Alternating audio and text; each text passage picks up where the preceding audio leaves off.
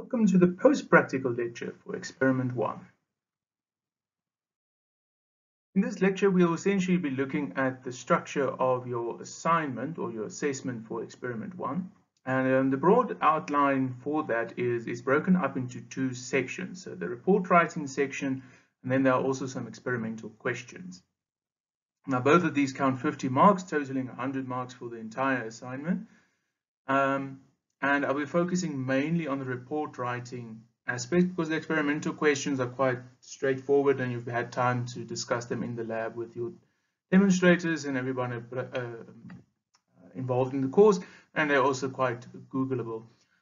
So yeah, we'll be focusing on this part, especially the results and discussion. This is the discussion part since the references was already handled in CMY 282. Right, so let's talk about the results and discussion section. So essentially in the results and discussion section, what we want to report the results and start discussing it in the same vein. So, or in the same sentence. So you say that there's something, you report something and start discussing what its chemical significance is already. And I have 4 bullet points here for you to guide you on what's generally considered in the results and discussion section. Now, not all of them are applicable to the first experiment, but they are in general applicable to when you do broader experiments and more later on in the course, and especially in your third year, all of these will become more and more applicable. So first off, if you have things like yields, masses, instrumental data, and of course there's subsequent discussion, observations of your colors, your physical properties of your products. So this one is very applicable to experiment 1. That you would say the permanganate was purple, and the subsequent discussion is why was it purple? Because it's in the manganese in the +7 oxidative state is expected to be purple, and then you explain, so that's how you link it. Calculated values, you saw that with CMY 282, you sometimes had to collect a lot of data, report that, and then calculate something from that, which is also still a result. For example, with your boiling points, you plot your boiling points against your mole fractions, and then you had to read off an aesthetic point, and that's still a result. And you calculated that from something else, but that comes in your results section, and you can discuss that. Or a subsequent discussion comes with it there. And then also important for experiment 1 is, of course, things like structures, chemical reactions, and mechanisms. So all the schemes, all the redox reactions, all the equilibria we looked at, and how they fit in with these observations. So number 2 and number 4 really strongly link in experiment 1. But like I said, you'll later on see, especially with experiment 3, all of these become really appropriate and applicable in the results and discussion section. You will refer back to this slide. Hopefully, you'll refer back to it. Anyway, I say here, keep it concise, yet must reflect all relevant information obtained. So in other words, do make mention of everything that you obtain, but you need to judge whether or not something is important. And the best way usually to see if something is important is to use tables and figures and schemes, because you can quite quickly see in a table if you're mentioning something 17 times and whether or not it becomes redundant. Yes, so that's my biggest tip or piece of advice for you is use tables, figures, and schemes and equations to summarize your information that you've obtained here as best as possible. Right. Then speaking of using a table format or a figure or a scheme, remember now that you always need to describe that table or figure or scheme or whatever, table specifically, shortly in a paragraph, and I'll get onto that some more. So you first tabulate your observations and what led to these observations. In other words, that manganese, there's oxidative state, so oxidative state, this color expected, for example, color observed, do they correlate, yes or no, whatever. And you can use the pre-prac lectures content to guide you on these things. So use tables to summarize your things, or figures, schemes to summarize all the information. That will help you really put it nicely into context. But don't forget to discuss what the figure means. Don't just plonk things in your document. And I do make mention that, for example, for experiments 1.4 and 1.5, it might be a bit redundant or cumbersome to include a table. Those experiments are quite short and you didn't really form them yourself, so you can just discuss them in normal paragraph style. All right, so moving on to the concept of a table, because this is something I really wanted to discuss with you a long time ago, but we've now finally gotten some time. So let's say you have a table and you've now nicely summarized your results. We've had a synthesis of 3 compounds, and we've included their structures, we've included their names, our product masses, the yields, and our purity of our final products, right? What we have.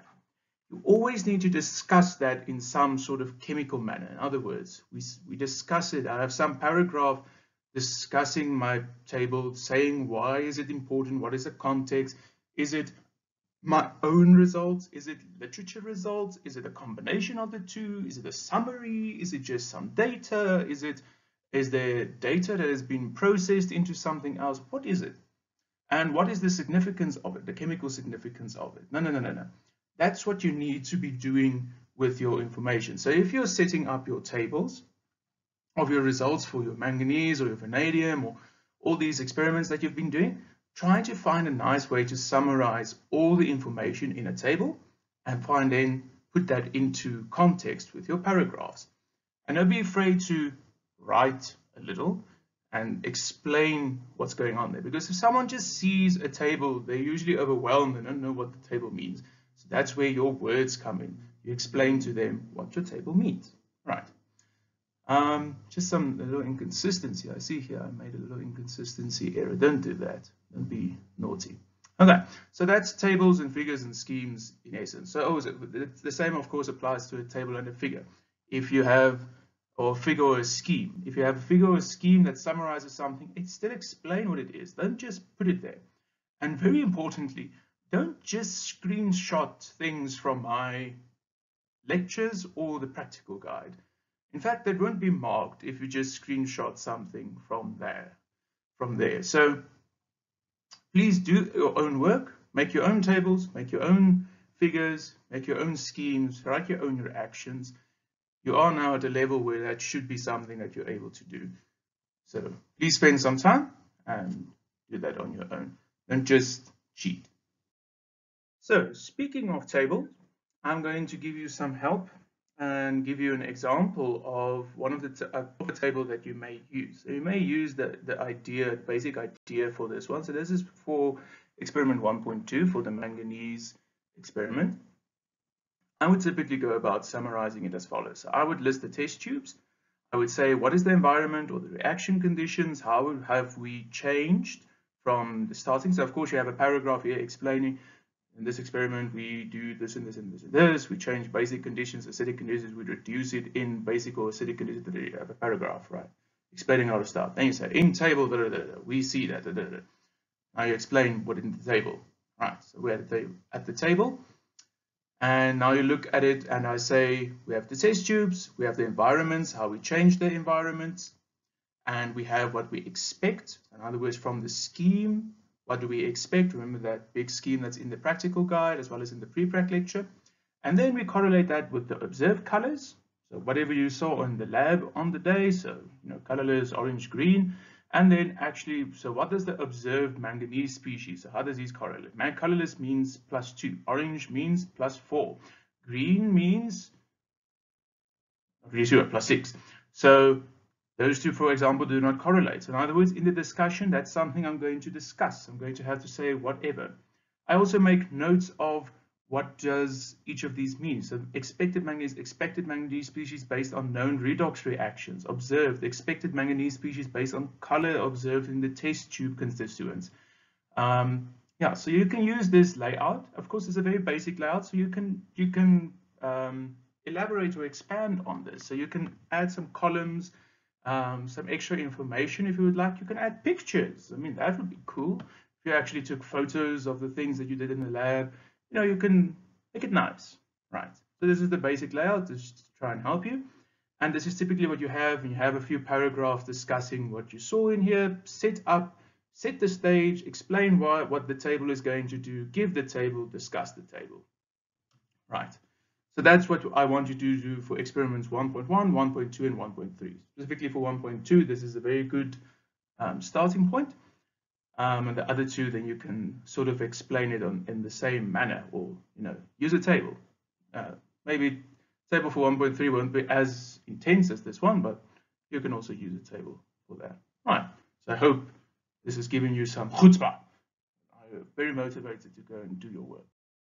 Okay, so then finally the reference section. Remember, we use the Royal Society of Chemistry referencing or citation style. If you're using Mendeley, then great, then you don't have to really stress or worry about anything because that will sort itself out.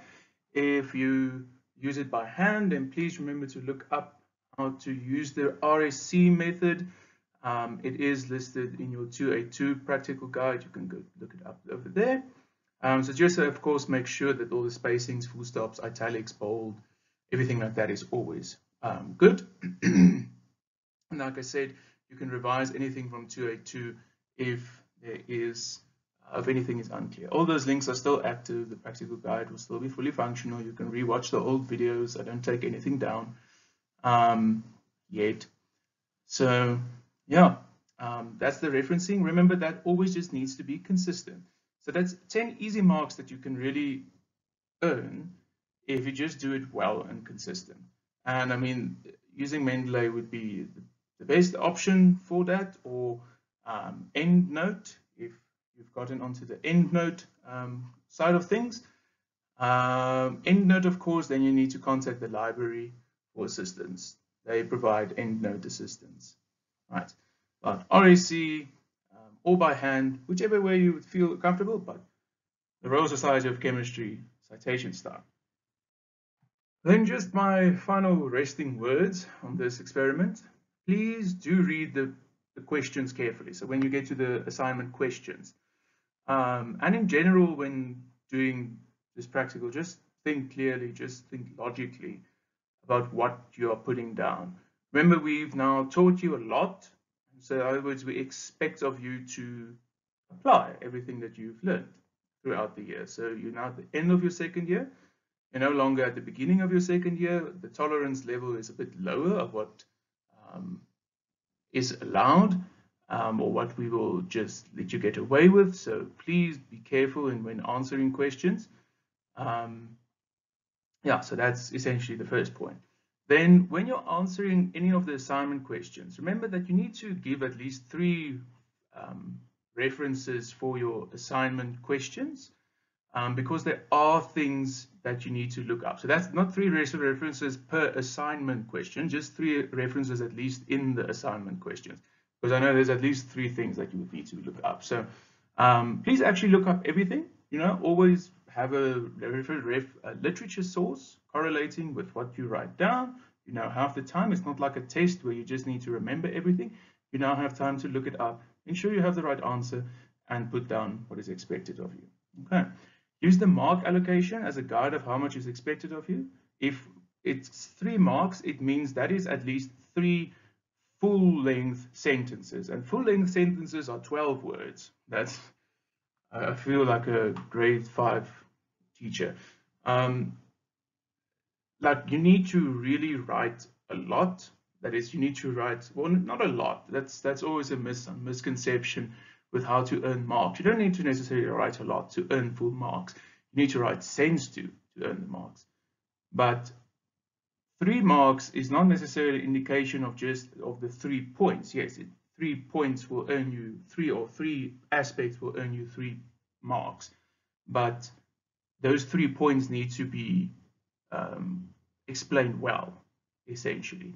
So if you need 6 sentences for that, great. If you write well and you only need 3, then that's what you need. So you need to judge yourself on how much you need to write to earn 3 marks. And just writing the same things over and over is, of course, not going to earn you the marks. So please, mark allocation is provided for you so that you can judge how much you need to write or provide for us to earn full marks. Okay. And then a good way to look at it is always answer the question like you would expect me to explain it to you. So don't just answer the question. Of course, explain what's going on. So if we ask you to give some sort of to write in a reaction equation for the oxidation of magnesium, do not just give it.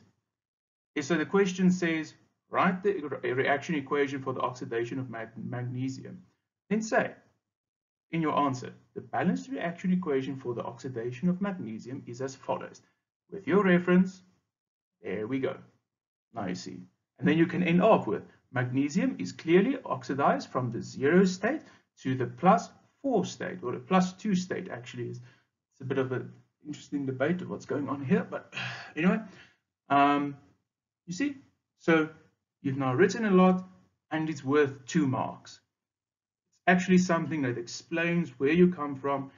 You've referenced it, so it's worth 2 marks. That's what we are looking for.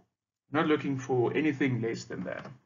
And my final point is, remember, all your submissions must be typed, fully typed. No handwritten, scanned in photos of anything will be accepted at all, under any circumstances. As long as I live and breathe, we will no longer accept handwritten forms of assignments. So everything must be typed. All your reaction equations must be typed like I typed mine. I never give you anything that's handwritten, so I expect of you to give me nothing less. Of course, anything that's figures and so forth, if it's an extensive figure, a very complex figure, which you want to draw an FTIR instrument, and you drew that by hand, then that's fine. But you're not allowed to write anything by hand. You're not allowed to write your reaction equations by hand. You're not allowed to do the mathematics by hand. You're not allowed to do structures by hand. The tools are out there for you to do those things using a computer. And chemical computer literacy is part of your training in this course, or in the courses past. So in other words, we expect you to have mastered that by now and be able to use it. Right, so that's my last say on that. And with that, I wish you the best of luck, and may the odds ever be in your favor. Thank you for watching.